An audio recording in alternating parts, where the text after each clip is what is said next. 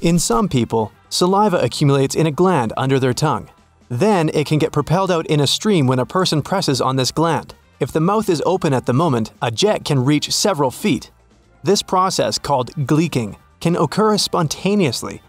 A person accidentally pushes their tongue against the gland while eating, yawning, talking, or cleaning their teeth, and voila! Up to 35% of people can gleek. It's about 1% can do it on command.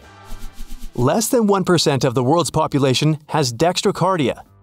That's a rare condition when the heart points towards the right side of the chest rather than the left one. Sometimes, people with this unique feature have all their internal organs on the mirror image side of the body.